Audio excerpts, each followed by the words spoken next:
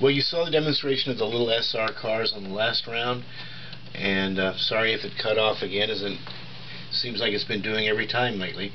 So next we're going to run these little rally cars, and these, I don't think these are made in China. The writing on the bottom is in Spanish, as far as I can tell. Maybe it's Italian.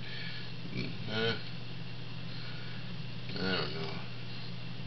But anyway, it doesn't say made in China like everything else does. And they seem to be pretty good cars. They have the Scale Electric style spinning, you know, the rotating little brush guide there. So, but these cars are kind of slowish unless you're getting on the turbo, but they stick really well once again because they have the bigger magnets. So I'll show you what happens. I've got this set down to 10 laps now, hoping that we can make it all the way through the race before the battery dies.